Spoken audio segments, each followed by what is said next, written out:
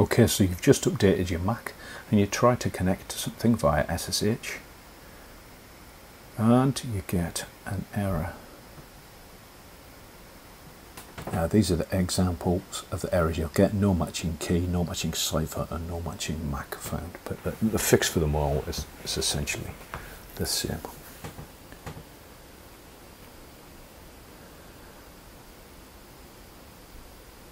So you can see I've put the link to the website article on there, so you can copy and paste the text out, save you having typos. So we're going to type in sudo nano and edit the /etc/ssh/ssh_config file. Now, because I've put sudo in front of there, it's going to want the root password. Now if you scroll down, as you can see in the text there, and find the line that starts max and check the hash out from the front of it, and just after the SHA-1 entry, enter in a new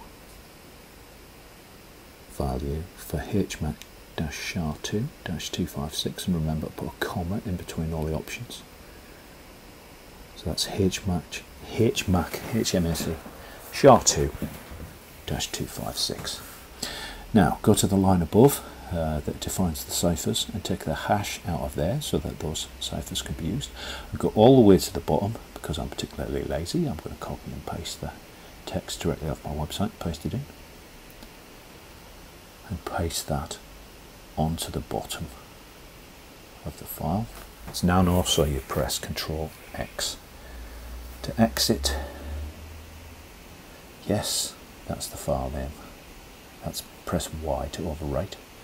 And you don't need to do anything or restart any services. Now when I try to connect to my firewall, you can see I am connected. If I put the correct password in, there we go. So that's connected and working. Now that's considered somewhat insecure because that will lower your ciphers and connection methods. The preferred method is to, what I'm going to do is create a file in my /.ssh/config directory, and this will create an empty file, and I am going to copy and paste in the settings for that one particular host. Again, you can get this text off my website, so only for that one host it will use all the SHA-1 algorithms, or the somewhat weaker ciphers. This is considered to be the correct way to do it. However, I manage literally hundreds of routers and firewalls, so this method is a little unwieldy for me. I prefer to use the first method and just put up with the more insecure protocols.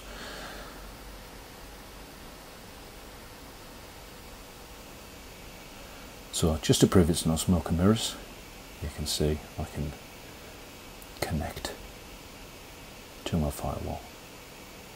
Once I've done that. Now, it will break every time you update if you use the method for everything. So if you look on the bottom of my website article, you can see what I tend to do is every time I have fixed it, I take a backup by just taking a copy of the /etc/ssh/ssh_config file, and I'm copying it into exactly the same directory with the same name, but I put a .bak on the end of it. Now, the reason why I do that is next time that Apple send me an update, this tends to break straight away. So rather than going in and editing the text file like we did earlier, I can just restore that back again. I'll show you how to do that in a minute. So that has us taken a backup of the SSH_config. Now, let's say for argument's sake I've had an Apple update and it's broken it again. I can restore those settings back. The first thing I need to do, I'm going to copy and paste these because I'm lazy. First thing I need to do is remove the live SSH config file, and then I'm going to move, which is essentially a copy of, I'm going to take my backup that I created earlier, but I'm going to copy it back in as the SSH_config file.